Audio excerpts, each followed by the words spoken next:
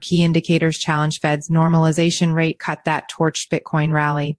The post-Fed risk-on rally supports the normalization narrative, but some indicators disagree, suggesting caution to bulls.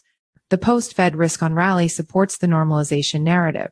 Some indicators, like the unemployment rate, the ratio between leading and lagging economic indicators, and the gold-oil ratio, disagree, pointing to an impending slowdown.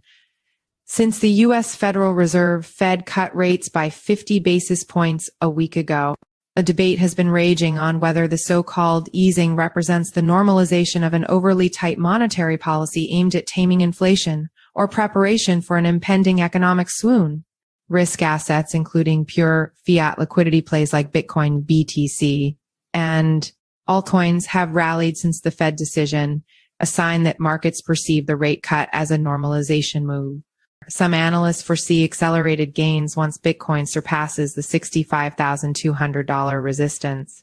However, at least three indicators point to an economic malaise ahead, suggesting caution on the part of the bulls.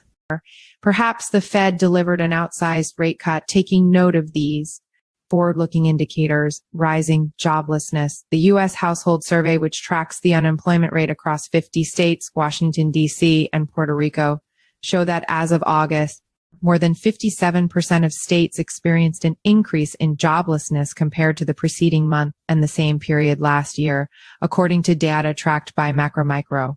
The fact that most states are witnessing an uptick in the unemployment rate means the risk of reduced income, consumer spending and investment, and a decline in business and consumer confidence in the months ahead, potentially leading to a marked economic slowdown, if not an outright recession. Consecutive quarters of economic contraction.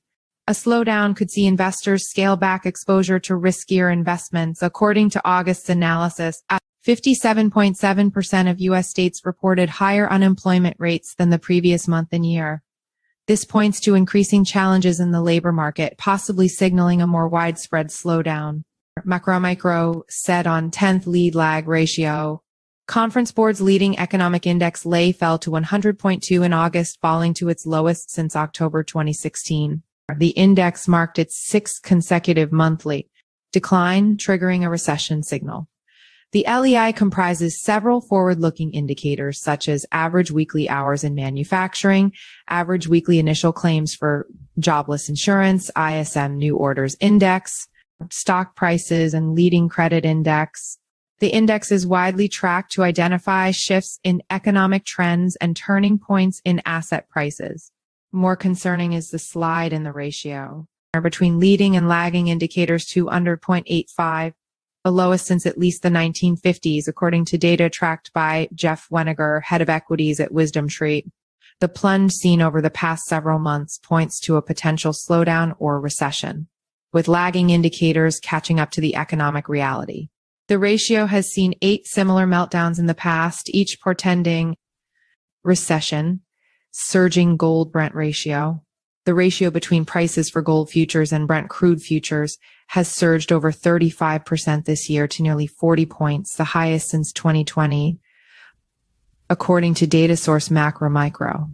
Gold is a safe haven asset and an inflation hedge, while oil is tied to global demand and economic activity. Therefore, gold's prolonged outperformance relative to oil is often taken to represent a sign of economic slowdown.